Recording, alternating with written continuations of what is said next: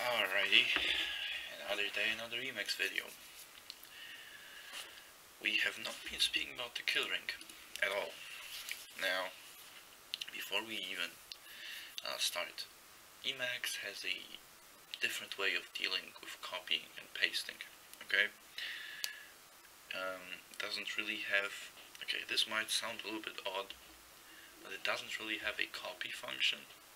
I mean, it does, but it technically just cuts text and then pastes it back, because it's then saved onto the killring. What is the killring though? Unlike many other text editors that kind of depend on the system clipboard, Emacs has its own, much like Vim, for instance. Vim also has a built-in killring like stuff. It's not called killring, but it's going to do. Let me demonstrate to you what the killring is. Let's make some lines. And I'm going to go and, go to the end of them, go to the end of the line, just copy it. Why not? I'm going to just copy a few lines. Now they are all saved in the killring. The last one I copied was the first one, right? Line 1. So if I go somewhere else and do Control Y, line 1 pops up. And it's great. It's great that it works. But before I copied line 1, I have also copied other things. Why are they not there? How do I reach them? Now you can hit Meta Y to cycle through the things that you have killed. It sounds a bit, grim, but this is precisely what it is. Meta Y does very much this. And I forgot screen key again. Hooray! I'm not used to using this. Anyways, yeah.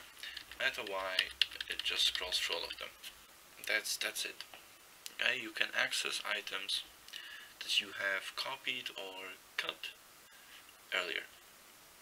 Which is great. It's just great. Now I am happy to report that I have found a package that makes this easier. Because when I saw this for the first time and started using the killring actively, I was thinking to myself, that's kind of good, and it's really, really useful. When I realized that occasionally, I was wondering, I would kill something, say 6 hours ago, and hitting Meta Y for like 15 minutes to get, to reach exactly what I killed, not a good idea. I'm not a big fan of this. So let me present to you something better. There is, this is Emacs, there is an alternative to everything.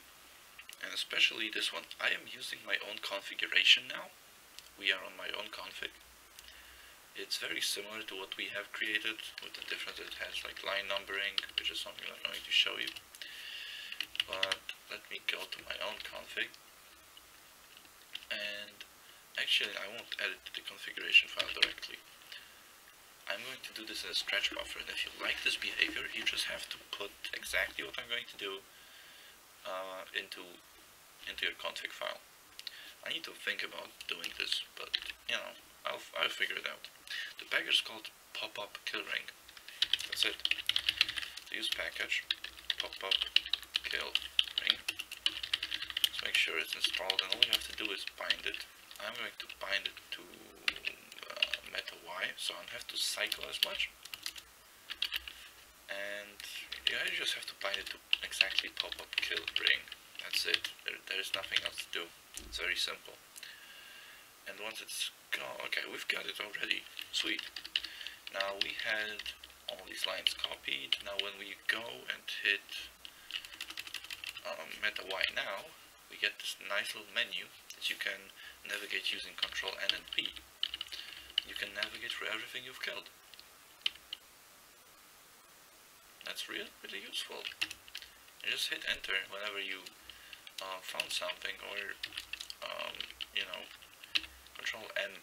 By the way, Control M has the same functionality that enter has in Emacs. I am genuinely not sure if I've ever mentioned this. Control M does the same thing that enter does. Oops. Right, that's the killring, and that's all I want to show you. It's actually kind of, it's one of those things that are important, because you cut, you copy and paste all the time. This really makes your life easier. And I'm going to try to integrate this package to my own workflow. Yeah, I think it's awesome.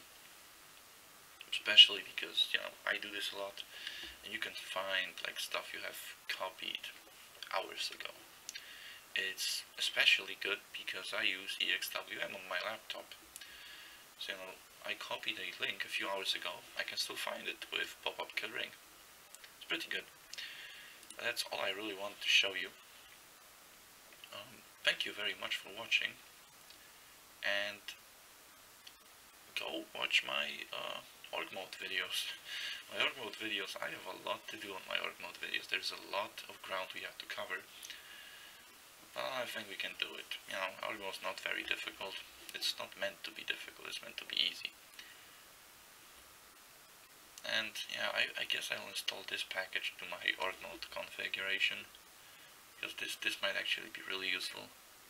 Anyways, enough rambling. Thank you for watching, and I'll see you in the next video. Bye bye.